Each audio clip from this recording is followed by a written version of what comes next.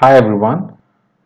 In this video, I'm trying to troubleshoot this particular problem. I'm trying to turn on my target device in the PVS environment, and for whatever reason, it is not booting into Windows and it just says operating system not found, Pixie M0F exiting Intel Pixie ROM. So I see this error message. So I'll just show that to you. I'll just try to restart the machine. So what happens is when the machine is coming up, okay, so it's trying to boot up and it is trying to contact DHCP server, and it is taking a lot of time to get the IP address from the DHCP server. So it's trying to gather some information, but it is unable to get the IP address basically from the DHCP server. Yeah, so the request seems to be timing out. So let's see what is going to happen. Okay, it says Pixie E53 no boot file name received, Pixie M0F exiting Intel Pixie ROM, OS not found or operating system not found. Okay, this is an interesting issue, but what we can do is, since it was taking such a long time to communicate with the DHCP server, so I believe that this is something to do with DHCP server. So if you come across this kind of issue in your PVS environment, what you can do is, if you already have access to DHCP server in your PVS environment, then you can definitely go ahead and check the DHCP server, see all the details. But in most of the environments, DHCP server is maintained by a network team or some other team, firewall team. So in that scenario, what you have to do is you need to check with them to troubleshoot this particular problem. So in my lab environment, I have access to DHCP server. So what I would like to do is I would like to log into the DHCP server and see what is actually happening. Okay.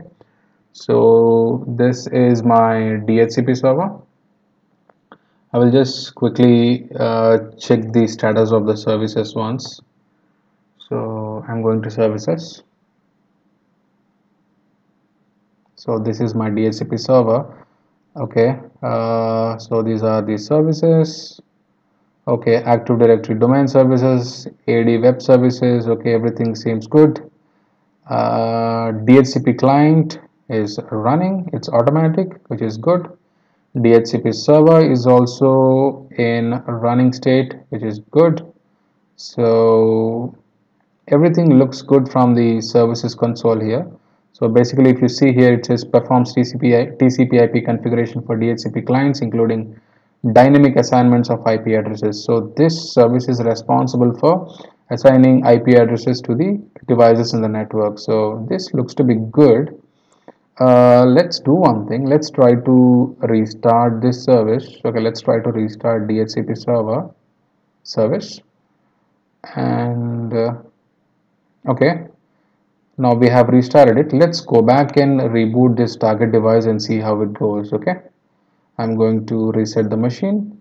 Now the target device is going to boot and it is trying to contact the DHCP server. Now we have just restarted the service. Let's see if it is going to contact the DHCP server or not this time. It's still trying to get the IP address from the DHCP server. So it is trying to load, but the DHCP server is not giving any IP address. So the target device is still waiting for the IP address, and it says no boot file name received, operating system not found again. All right.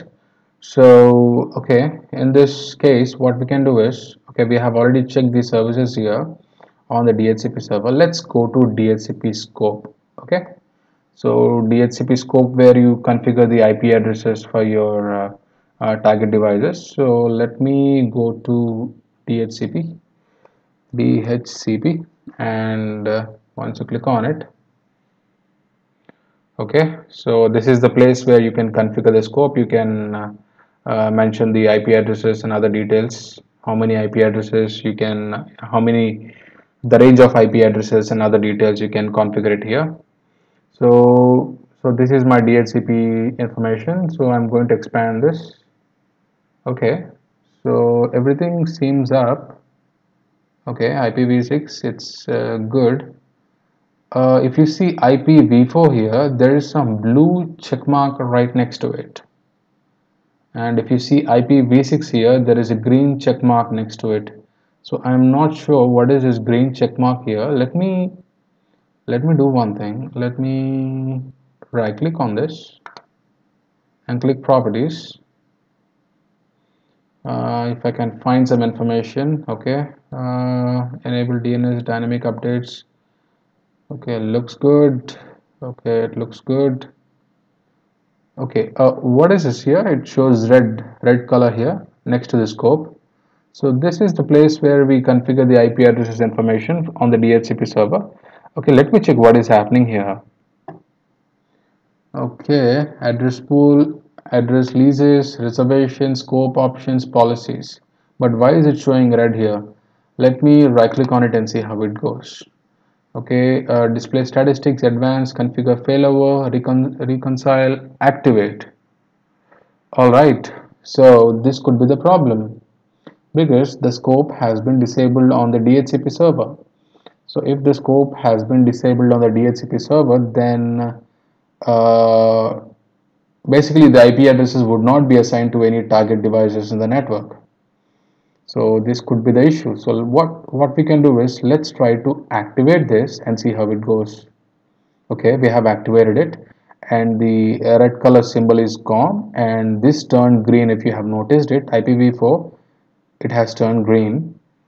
So what we can do is let us check the address pool. Okay, start IP address is 192.168.160.200 and the ending is 192.168.160.249. Okay, everything looks good. We have just activated the scope. Let's do one thing. Let us try to reboot this target device and see how it goes.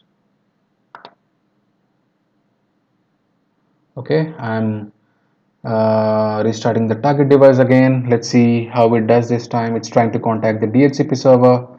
All right, it got the IP address this time and it is trying to do something. You see that? Like a few seconds ago, it showed the DHCP, it showed the IP address. So I think it is trying to boot the Windows. Yes, yes. So it seems to be loading. So yeah, so this could be the issue. Basically, the DHCP server, DHCP scope was in downstate. Somebody had deactivated it. It was in downstate. That is the reason why the target devices in the network were not able to get the IP address from the DHCP server. Since we have activated the DHCP scope and started this target device machine, it got the IP address and it is trying to communicate well this time. So let's wait until it loads into Windows, but so far it is looking good.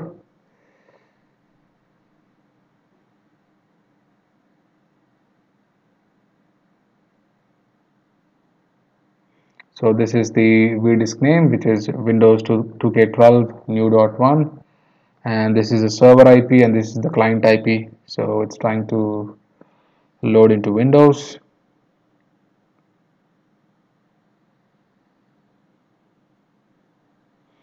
Please bear with me, guys. This is a lab environment and my network or my devices in the network would take some time to load. So it's currently loading. It's Windows Server 2012 R2 and it should ask for credentials. Okay, let me try to log in.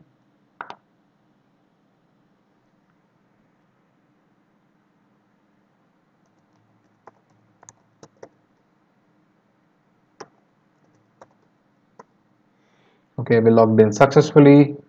So if you want to check if we have really connected to the PVS server or not, you can do a quick check from here.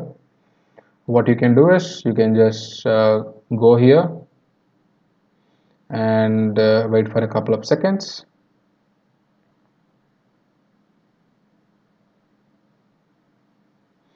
Just click. So you see this here, this shows the vdisk status. So what I will do is I'll just right click on it. I'll click on virtual disk status.